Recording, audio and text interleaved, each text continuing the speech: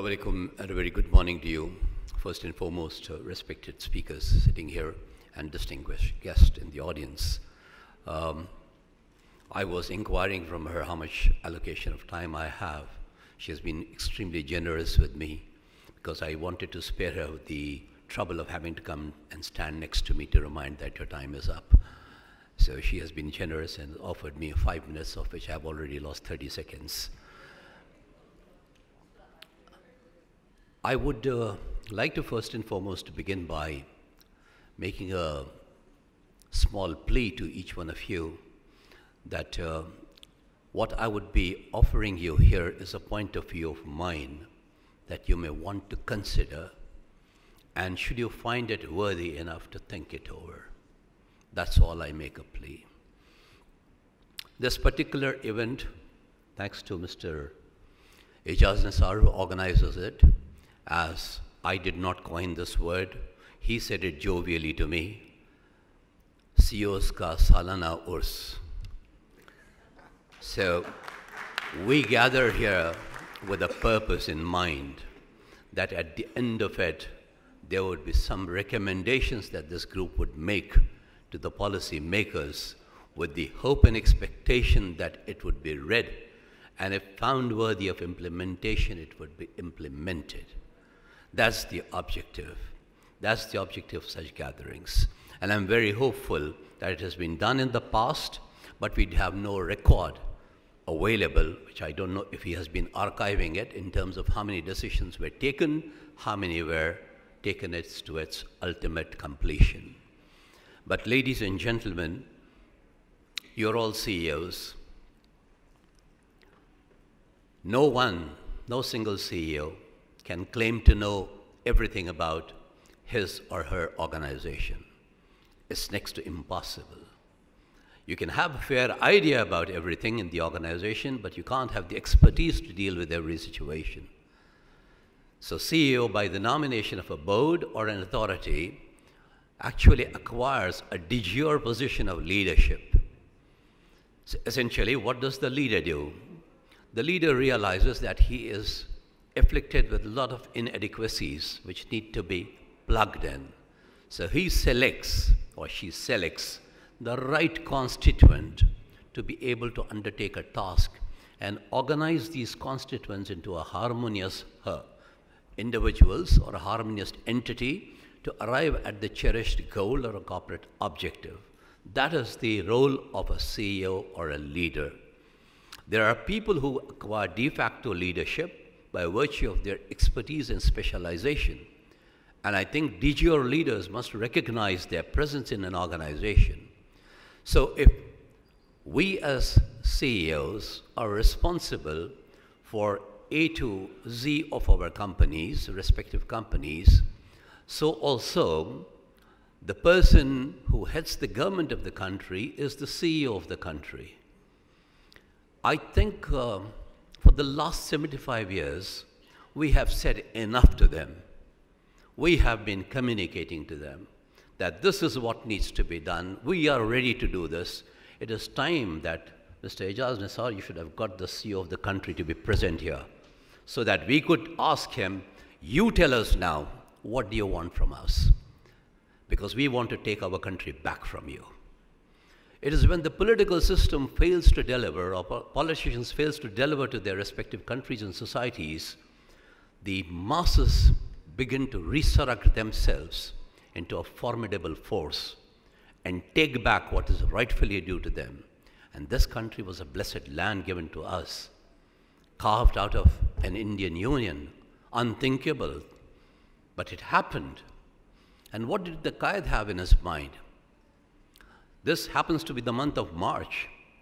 Is there a willingness on the part of this nation to revive that spirit of the resolution that helped create Pakistan? Until and unless we do a renewal of that process, ladies and gentlemen, we will remain where we are. Please do understand that you and I equally, and all segments of the society, have willy-nilly, or maybe deliberately, connived to bring the country to where we are. So who do we blame? We can't blame. Stop the blaming process. It's enough. We have had enough of blaming. We all know what our issues are. If we start debating those issues over and over again, they will not resolve by themselves. It requires action. It requires the determination to carry out a will. What did the Qaid envisage for Pakistan? He envisaged a welfare state, which essentially would indicate to you that maybe he had a socialist bent of mind. No, he was all for free enterprise. Gleaning through his various speeches, statements, interviews that he gave, you can understand that he believes in free enterprise, but he is not averse to state ownership at all. There has to be harmony there. And unfortunately for us, that we lost our Qaid very quickly, while our neighbor had some of the founding fathers leading that country for good 20 years, and therefore were able to harmonize this economic systems and thought and take their country to where it is today. So if we have to come out of these shambles, then we'll have to go through some individual inner purification process, each one of us, to decide that we shall deliver. We shall deliver on what the Qaid envisaged. In his first speech to the Constituent Assembly of Pakistan, he referred to corruption.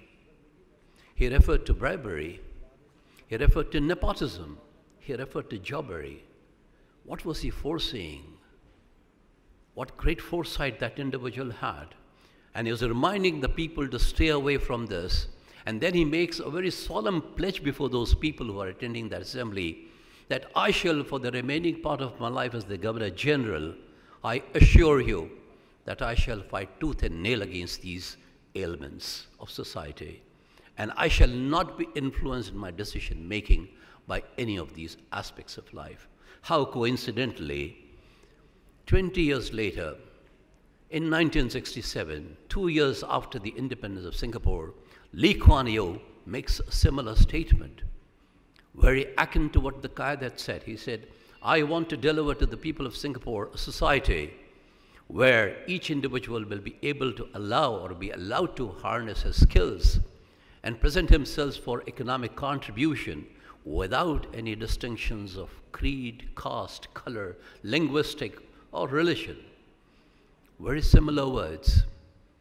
The advantage that Singapore has had over Pakistan is the fact that Lee Kuan Yew lived a very long life and was able to carry through by process of implementing what he had pronounced. What the Qaid pronounced was never implemented. So consequently, we have a confusion out here in the society. If you were to read the speech that he made, and I think Dr. Rashid Hussain would possibly know better about it, but if you read the speech that he gave at the inauguration of the Central Bank of Pakistan, i.e. the State Bank of Pakistan, you know, the Qaid, Mr. Jinnah actually reminds, okay, the language that he uses is recommendative in nature. He is not imposing his will on the central bank. He was very clear that autonomy cannot be challenged. So if you see the way he requested the governor, the then governor of the State Bank of Pakistan, he said, you have a monetary policy tool with you. Please use it very judiciously to ensure that there is economic growth. Was he talking about 2023 in July 1948? Ladies and gentlemen, I invite you to the attention of an interview that he gave again in 1948 to the then very famous Life magazine of USA. And he expressed the challenges that the nascent state of Pakistan then faced. And if you'll read those challenges, you wonder, you're reading about 1948 or you're reading about March 2023. He predicted it.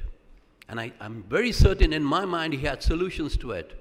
Not that he could do it himself, but he knew to pick up the right talent without recommendation or nepotism. We as CEOs therefore have an obligation to our people who work with us that we give them free opportunity to grow without having to receive recommendations for it.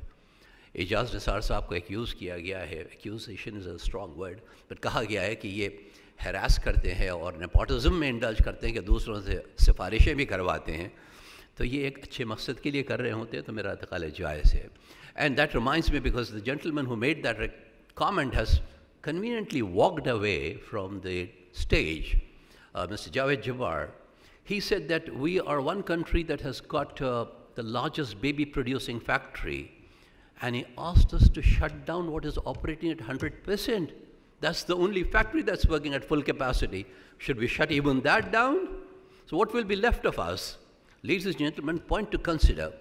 Okay, let's go back to the fundamentals now. What are the fundamentals? The fundamentals are that we are spending dollars that we haven't earned.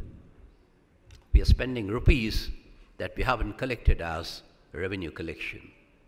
The gap is only widening, but our spending doesn't stop. So consequently, you see that we are short in dollars, we are short in rupees. So the fiscal side is in continuous decline in terms of collection, while we have issues with the foreign exchange already facing us. Can we stop spending the borrowed dollars or use them effectively for increasing our exports? We have no choice in the matter. The battle is one of intellect and ideas today. We need to go back to the drawing board. We need to create an export-oriented economy. We've got to earn our dollars to sustain ourselves in the future. We have so much borrowing that we need to repay in the coming years. Let's earn those dollars. Let's not borrow again to pay for those dollars. Similarly, on the front of local collection of taxes, you and I are responsible for the lack of it. If not all of us, at least some of us will certainly be guilty of having either evaded taxes or have taken comfort from cliche words like tax avoidance or tax efficiency. Let's relook at our national duty and then think in terms of tax efficiencies. I would like to point out a few aspects in relation to the special economic zones, which we have seen other newly industrialized countries of the world have used them to their entire benefit, and they have brought in investment into their countries. They have increased the size of the market globally. We have been preparing the blueprint for the longest of times. The 9 special economic zones that were designated are dying of neglect, are decaying. We have done nothing about it. And look at China, look at Singapore, look at Malaysia, look at the newly industrialized countries like Thailand included, Taiwan included. Their export economic zones are doing so exceedingly well. It pains me very much, not because of reasons that are economic in nature, but out of sheer sentiment and passion, that even Bangladesh export economic zones are doing exceedingly well. So can we have a revival of that? Can we push our policy makers to start taking decisions to implement? You and I as CEOs, we are framing policies, we are giving ourselves budgets to achieve, and we make sure that we achieve it and our colleagues are driven to achieve it. Why can't the CEO of the country do the same, like Lee Kuan Yew did, like Mahathir did, like Park Chung-hee did? Why can't we? Are we any less intelligent than them? I certainly refuse to accept that. I hope she's not standing next to me. Okay. I refuse to accept that an ordinary Pakistani is less intelligent than anybody in the neighborhood that we have. We are as bright as anybody. It's all a question of directing the energies into productive sectors. We have a youth bulge, but what are we doing about it? Leading them to decadence by not providing them enough opportunities, economically growing? Parents have abandoned their duty to speak to their offsprings. That's a major social malaise and a dilemma that society faces today. Children are scared of their parents. Any child who is scared of the parents will be extremely scared of the world out there. Let's re-engage. Let's build up those lines of communication between our own family units and resurrect ourselves to where we began, with that spirit and enthusiasm that we thought we all had to build a great country. We have the wherewithal, but we keep talking about the wherewithal. We do not talk about the output. It is time we get to take custody back of our country from those who are holding it away from us. It belongs to us, and we must take it back. Thank you very much, ladies and gentlemen.